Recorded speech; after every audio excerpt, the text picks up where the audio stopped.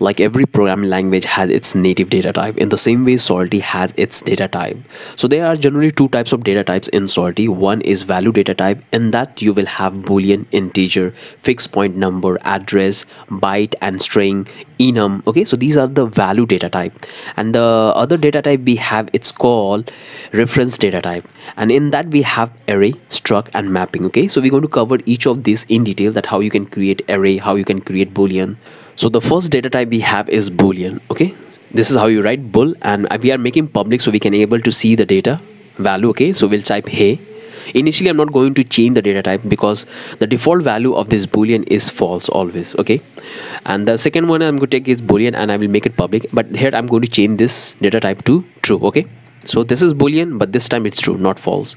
So this is the way you can define boolean in your smart contract. Okay, let's come down. Now we're going to talk about the other data type, which is uint, and uint stand for, let's say, unsigned integer, meaning no negative integer, only positive. Okay, to write the uint variable, this is how we can do it. We'll take this uint 8. Okay, so we have couple of range. We have uint 8 is the lowest one, then we have uint 16, uint 24, and it will go all the way to uint 256. Okay, so let me show you what I mean by that. So the uint 8 will range from, let's say 0 to and 2 multiplied by 8 and minus 1. So okay, so whatever value you will get, that's the range of this uint 8. Okay, so hope this makes sense. So this is the range of uint 5 and the range is 255. Okay, so if you do the calculation, you will find that it's 255 is the range of uint 8. Okay, and this one becomes 16 and I will make it 16. If you come here and if I paste here, so this is the range I got it. Simply copy and I'm going to paste it back here. So this is the range of the uint 16. Okay, which is very important because we're going to use the same things, because we have to define explicitly about the data variables, and that will help us to save gas fee. Okay, so this is the thing which you have to keep in mind, because sometimes what happens that the problem will come in terms of underflow, overflow. Okay, so we have to deal with that as well. So this is the uint 6 we have. Now let's take another one. We'll take this, let's say uint 256 is the highest one. Okay, and the range lies between, let's say, we'll take this one, 256 minus 1, and same thing, we have to copy this and let's find out the value. So paste and simply copy this one. It's a huge number. Okay, so this is the range of uint 256. So hope this thing's making sense to all of you. Okay, and the reason why we take different ranges, because it will allow us to save gas fee when we deploy the smart contract. So that's the only thing you have to keep in mind, but it's always better that you should go with this uint 256.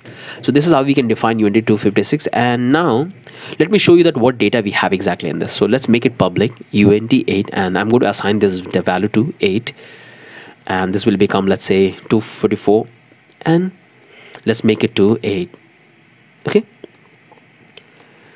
and by default it will take 256. Okay, so whether you define uint 256 or not, if you write only uint, it will take 256. So that's you have to keep in mind. It will always take this 256. So let's simply comment out this portion and let's try to find out the data. Okay, simply come here and deploy the contract.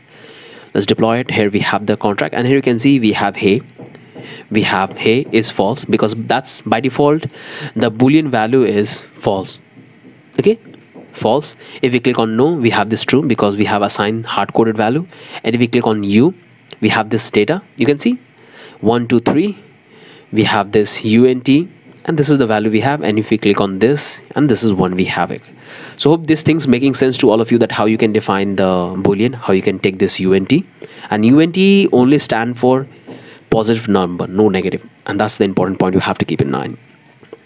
Okay, now let's come here, and the second data type we're going to take is, it's also a number, but in case of negative. Okay, so because sometimes we need a negative number in our smart contract to do certain calculation. Okay, so for that we have int number. So we have, let's say, negative number are allowed from int type. Okay, so this is the type we're going to use if we want to add a negative number. Okay, and let's talk about the range, that what are the range we have in this as well. So again, it will have the same range. You can define 256, and the range lies between -2 and it will go to 255, and you have to do this -1. Okay, so this is the range you will have from the negative to the plus. Okay, so if you want to do the calculations, simply remove this one and copy and come back here and paste here.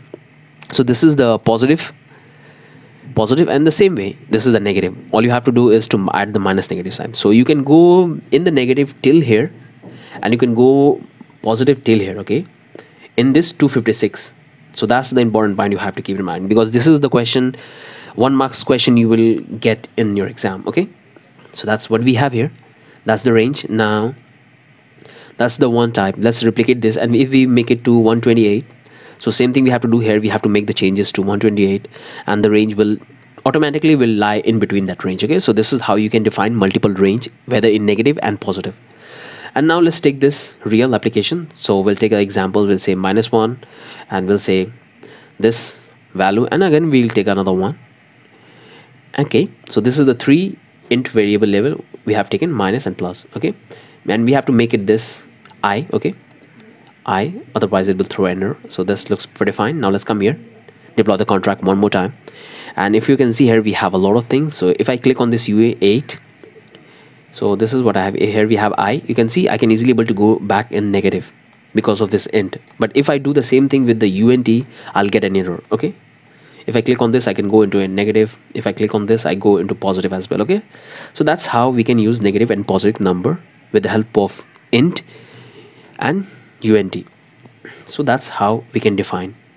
Let's come here. Now let's talk about min and max value in number, okay. So there is a simple way which you can use to find out the minimum and maximum value of a number, okay. So that's, we have operator for that. So let's come here. We're going to take this variable int public min int, and here we have to define the type. So the type we're going to take int, and we'll call this min, okay. So this will give the minimum number of a integer, and this will give us the maximum number. All you have to do max, and here we have to change max, okay. And sometimes this becomes very helpful, because if we want to do certain calculations and we want to prevent the condition of overflow and underflow, in such scenario we can explicitly define that we don't want a number which can exceed this limit, okay. So in such scenario you can take this one, okay. So this is the why we have simply deploy the contract one more time, and let's have a look. If we come here, you can see here we have the 4 functions. Hey, let's call this max, and you can see this is the max number you can take in this 256, okay. If you define only in, that will take this 256 range, okay. So this is the range. If you do this minimum, you will have the minus signs, but the rest is same, okay. So this is how you will get the maximum and minimum number in Solidity smart contract with the help of this function, okay. So hope this makes sense. Comment this out to all of you guys. And now let's talk about a couple of more examples. So the second data type we have is the array, okay. And just like other programming language like C, Python and JavaScript, we have array.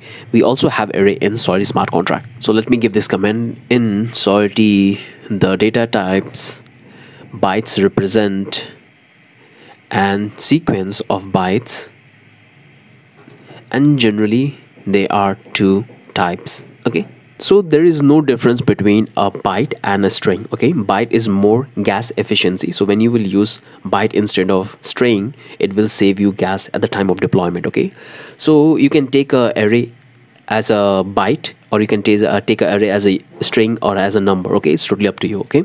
So now let's come here we have this fixed size bytes array, okay, and the other one we have is dynamic size byte array, okay. So these are the 2 types of array we have. One is the fixed size, which you will define explicitly that you want only 5 arrays in that particular array, okay, or it could be a dynamic based on the function, okay. So these are the 2 types of data type array we have. So that's the array. Now let me do this command. So when you define byte, okay, in smart contract, it's represent dynamic bytes, okay. So that's the only thing you have to keep in mind. That, but if you want to explicitly define that you want only fixed size array, then you have to set the number, okay. We're going to cover everything about this array as well in the later video, okay. So I'll take byte 1, and by default I will don't add anything, and this will become byte B, okay. Simply deploy the contract, and let's try to have a look. Here you have these 2 functions, okay. So let's simply comment this one, and I make it public so I can able to access the data. So let's make it public. I'll say public, and this will become also public, and let's try to have a look what we have inside this. Let's deploy the contract, and here we have that calling this function, and you can see this is how the byte data will represent, okay. It will start with 0x, and then it will have the data, okay. If you call this, it will have this data. So this is the default value. Now what if I want to add value into my byte data? You can do it very easily. Okay, so simply comment this out, and I'm going to replicate it, and I'm going to assign predefined value. So I'll take this, okay, because this is the data. This is how I have to add the data. Start with 0x, which represent the byte, okay, and then you can add the data whatever you want. Okay, so let's define this as well, and simply comment this portion, and now let's simply deploy the contract and make the call. If you call it, you can see here we got the data, okay, and this one is more memory efficient. Okay, so instead of string, we're going to use this byte a lot in our future smart contract. Okay, you all know that computer can understand only binary code. Okay, so this is how this code will represent. Okay, so we'll start with 1010, and this is so on and on. Okay, and if you want to know about this binary code, you can simply do Google, and you can easily able to find and learn more about it. Okay, so this is how it will represent in the Ethereum virtual machine. Okay, so that's the byte code we have, looking fine. And now let's have a look to the other data type we have.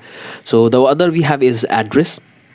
Okay, so we'll come here and we'll take this address public, hey, and we'll take this address public, and we'll assign the address. Okay, so I'll come here and I'll go back to this. Here I have the address, so I can simply copy, and I want to show you the difference that when you have an address and when you don't have the address. So I will go to simply pass it without code. Okay, so it's a Solidity programming language, in that you don't need to pass this address into a string. You just pass it like this. Okay, so that's the addresses we have. Now what we can do is simply deploy the contract, deploy on, and here we have the transaction. If I click on this adder, you will see that this is the address which we have defined here in the contract, but by default we don't have anything here. Okay, so this is how the address will represent when there is no address. Okay, so this is how it will look.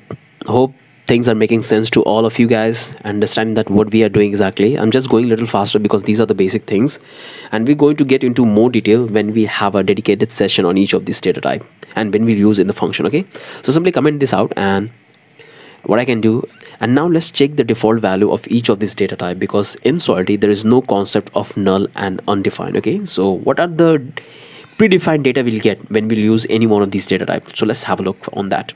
So I'll say default value, I'll first take the boolean, and the default value is going to be false. Okay, let's say false. We'll take another unt, and its default value is going to be, let's say, 0. Okay, this will default value 0, and we'll take the int.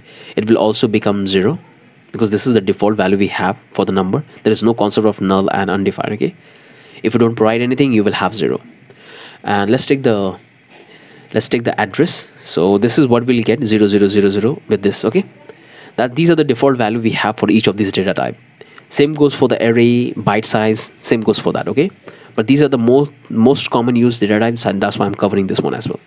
Now let's come here, upload this, and let's look at this. If I click on this false, here we have the false. If we click on this unt 0, we have 0. If we click on hey, here this is the address. By default address we get this 00, and the last one we have this number is a 0. Okay, so hope these things make sense to all of you guys. Whatever we have covered, you have to keep all this thing in mind, because these are the things going to be asked in your interview session, that what type of arrays we have, what is the difference between bytes, and what is the difference between string, which one will save more gas fee. If you want to take a number into a negative, then what data type you're going to use, what are the range of certain units, int or unt. So these are the important things you have to keep in mind, that what it does and how you can utilize it in your smart contract.